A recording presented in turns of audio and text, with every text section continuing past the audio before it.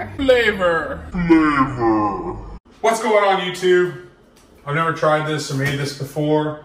I don't know if it's Chinese or Thai or Vietnamese or whatever, but it's like a Asian steamed fish. We got some hogfish, fresh caught from the Gulf of Mexico.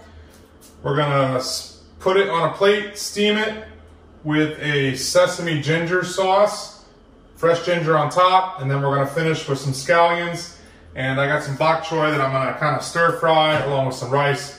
So easy, simple, super flavorful dish for dinner tonight. I don't know, tell me what you think. I'm probably gonna mess it up. Who knows? As I mentioned, fresh hogfish, you wanna make sure your fish has been patted dry with a paper towel. When you freeze fish, you wanna kinda let this, and I caught this on December 12th, so it's about 2 weeks old, but vacuum sealer's got it looking right. Beautiful fillets. Pat it dry, it holds better, it cooks better, it looks better. Over here, I've pre-sliced some shallots, our bok choy, which that might be big, but I don't know. Some red chilies, I julienned, whatever, some ginger. I'm gonna shoot some crushed garlic on top of the fish. Our sauce is equal parts soy sauce, water, a little bit of oyster sauce, and a tablespoon of sugar. Mix that up until the sugar dissolves. And then I think I've showed this trick earlier, but if you take a green onion and you slice it long ways, and then you put it back into a bowl of cold water, it curls up nicely and firms up. So it's gonna have some nice little crunch, and you'll see at the very end of this dish, we're gonna heat up some sesame oil, and Stephanie's got this bong looking thing. I guess you put olive oil and vinegar in it, whatever. But you're gonna heat some of that up and pour it over the green onion and red chilies, and that's gonna kind of fry it up and give it that last little kick of flavor before we eat.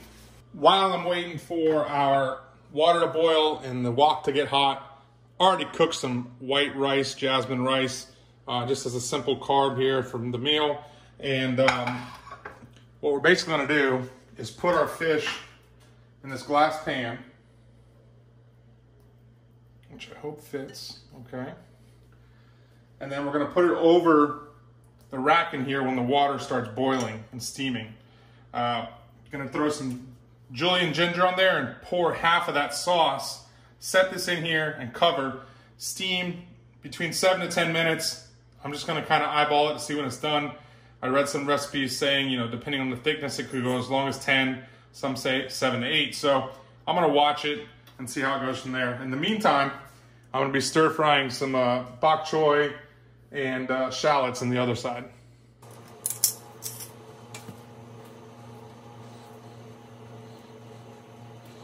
All right, so we got some boiling action going on here. I'm gonna drop this without burning myself, maybe not. And we're gonna cover that and let it steam.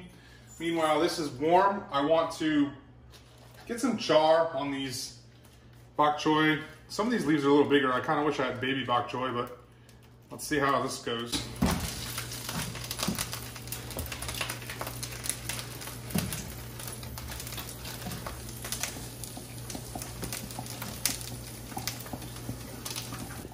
And once we get a little color on these guys, I'm gonna go ahead and throw in some sauce, the other half of the sauce that we're cooking this in, so it kind of saute and stir fry.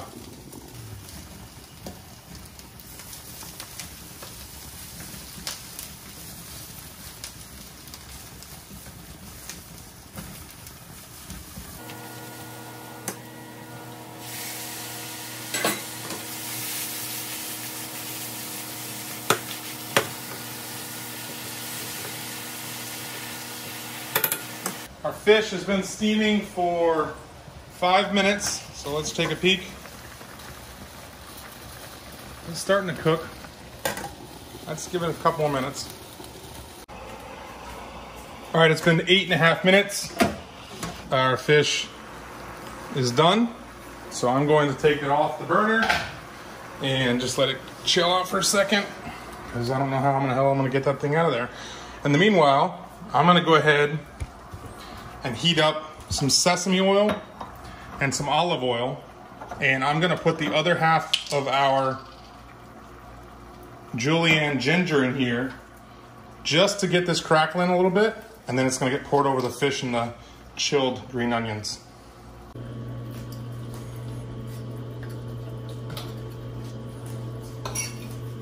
All right. And then we're going to simply take our ginger oil and pour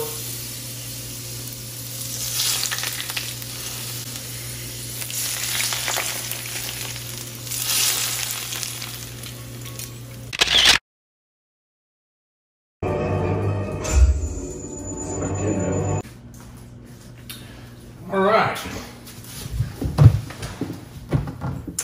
It doesn't exactly look the way I envisioned, but didn't get bok choy.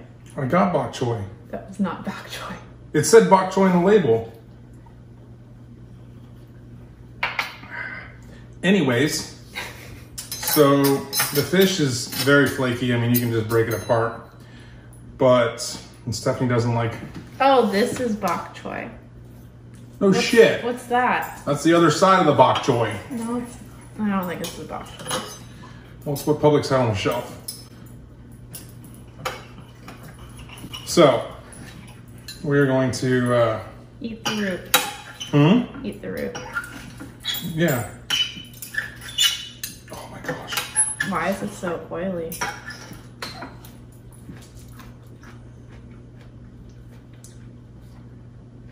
Okay. Why is it so oily? No, it's bok choy. I know it's bok choy. It said bok choy on the label. All right, I'm gonna go a little bok choy with a little bit of fish. You know, I'm just gonna do the fish by itself. There's a big old chunk of ginger on there. Okay, fish by itself.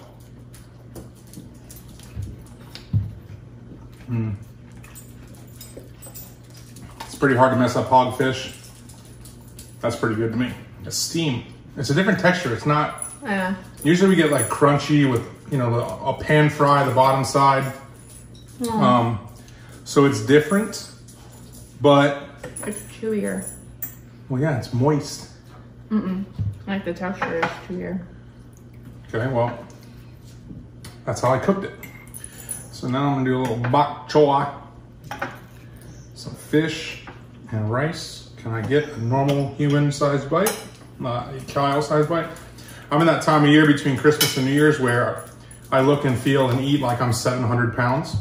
So yeah, I can't wait till normal work week again and we can get back to normal dinners. Just this week? Oh. Oh man. What are these fry things? That's fried ginger. You made that? No, I bought it in a can. Really? God. Yes, I just put ginger and sesame oil and olive oil in your little bong thingy, and then I cooked it. Eat it. I'm already sweating because, you know, it's hot over there with the steam, but throw some chili in there.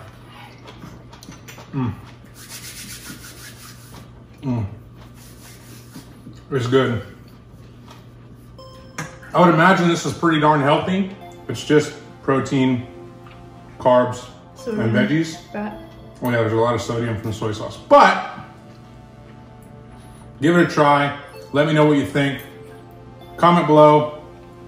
If you've made this before and I'm a complete idiot, let me know. But thanks for watching. See you guys next time.